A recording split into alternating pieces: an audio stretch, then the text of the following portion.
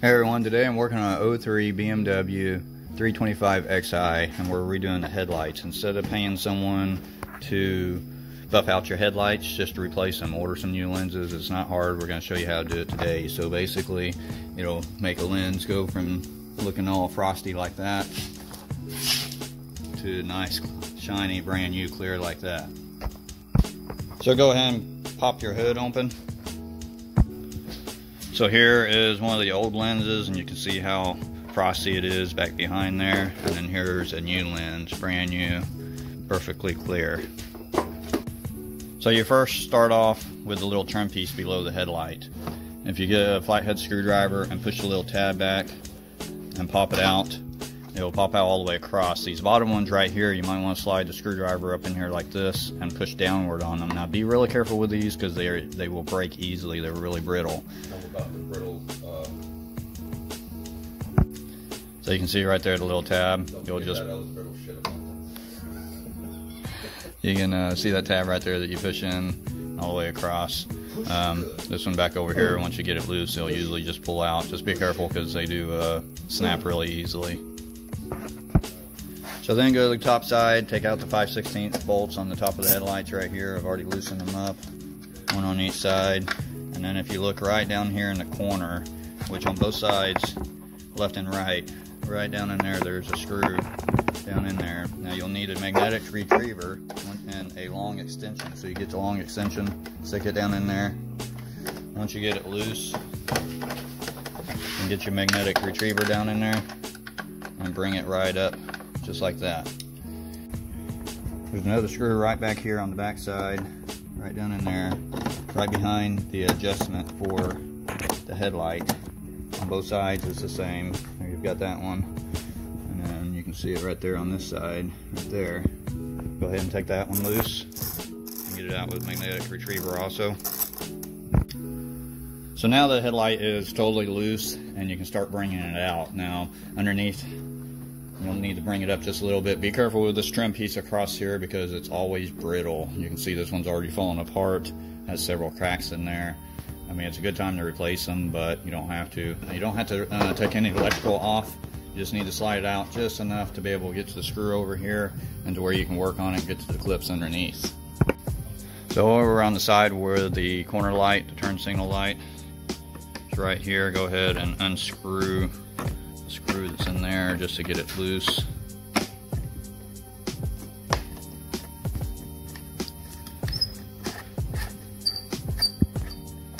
Okay, you just have to get it loose enough just to pull the light back just like that. You don't have to do anything else. You don't have to take it off. You can just leave it sitting there. But you just got to get it to clear for this side to come off.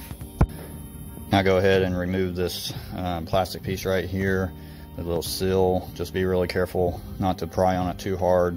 Sometimes they'll just slide right out just like this one.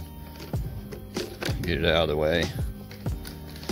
Now you'll be ready to go ahead and use a screwdriver. Be really easy with these tabs here because they will break very easily. So just barely lift up on them, get them up out of the way, start working them slowly up.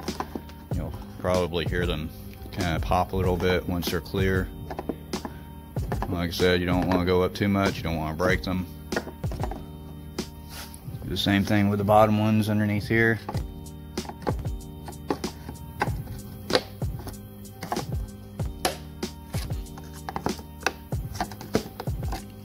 Once you've gotten them all the way around, you can kind of start pulling.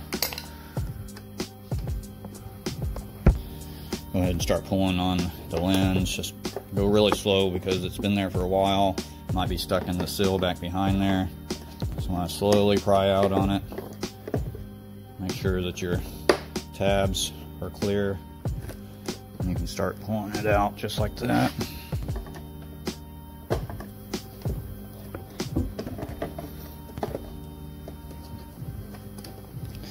Try not to put too much pressure with a screwdriver on it. Just keep going all the way around it until it becomes completely loose. Just take your time. There we go. Starting to come now.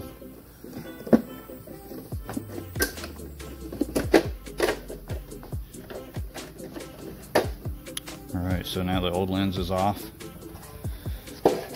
Now's a good time to take like a microfiber cloth or something, clean up in the lens, any type of debris or dried water droplets or anything like that that's on there. Go ahead and clean it out. Try not to touch the bulb up in there. Why not? Clean out all the debris. Bulb's a halogen. You get your oily fingerprints all over them and then pop. Pop. So now take your new lens, probably in a wrapper from whenever you bought it, which this one came off the internet. Pretty common internet website. So just make sure your seal is in there if it popped out with your old lens, and just slowly put it back into place. And just work it back and forth. You'll start hearing all the pieces snap in.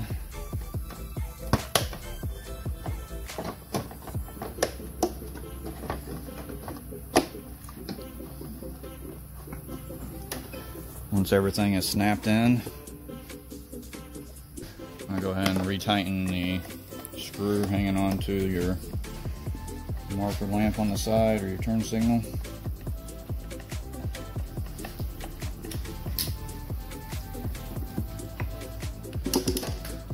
Then reattach your little seal. Just push it back up into place where it came out of. Again, just be really careful with it so that you don't break it. Now you're ready to slide the assembly back into place. Now don't force it because it'll catch on something. It usually catches on those clips down there. So now go ahead and slide your trim piece back on before you tighten everything up, because you're going to need to lift the light up most likely just slightly in order to get this back in. Start on the outer edge and just push it back in. You'll have to snap it back in to place all the way over to this side. And once you've gotten that back in, then go ahead and start reattaching your mounting screws.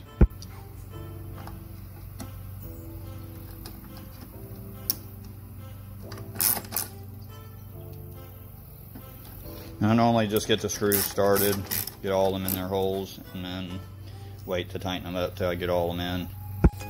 The back one here and this corner one, I'll stick the magnet up there, attach it to it, and slide it down into there.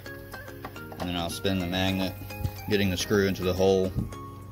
Once it's grabs enough, then I'll go ahead and pull the magnet out like that, and go ahead and stick the socket down in there, tighten it up.